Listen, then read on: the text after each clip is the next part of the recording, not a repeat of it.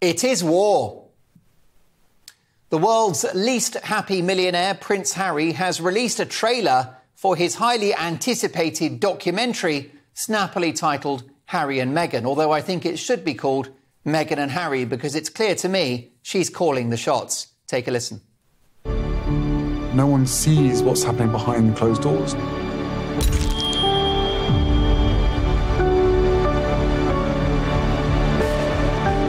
I had to do everything I could to protect my family.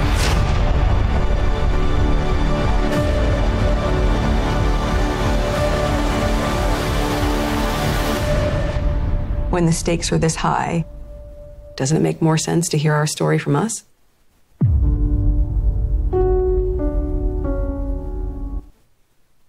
I'll probably give that one a miss. I'll be washing my hair. The timing of this promo couldn't be worse, as Harry's brother and sister-in-law, William and Kate, tour the United States of America. In fact, the Prince and Princess of Wales have been greeted with jeers and boos in some quarters following their arrival stateside. Why would that be? Well, because Harry and Meghan have done everything they can to denigrate the royal family and the monarchy. Perhaps the firm were neglectful in their treatment of Meghan Markle when she served the royal family. Perhaps a member of the royal household did make a remark about the baby which could be construed as racist. Who knows? Although given the outright lie from the Oprah interview that they married a day early, refuted by no less than the Archbishop of Canterbury, you couldn't really call Meghan Markle a reliable witness. But I will give her the benefit of the doubt. If she was unhappy whilst serving as a member of the royal household, that's very sad. But they got what they wanted in the end. They are out. They've gone to America, they've signed their book deals, they've had the documentary commissioned, they've done the podcasts, and they've taken money for public speaking engagements, all whilst retaining the coveted title of Duke and Duchess of Sussex. They got their cake and they ate it. But nothing will satisfy this couple, who seem hellbent on not just profiteering from the royal vestiges. Remember, the world media would have no interest in this couple if they weren't members of the royal family. They seem hellbent on not just denigrating the monarchy, but destroying it too.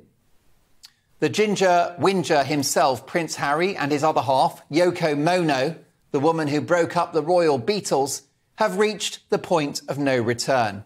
There's no way that Charles will forgive Harry, particularly given the news of his forthcoming book, which of course emerged whilst the Queen battled ill health and mourned the passing of her beloved Philip, no doubt causing her deep distress. I can't imagine it helped her health either. Whilst it's my view that Meghan is driving this campaign against a country and an institution, responsibility must lie with Harry.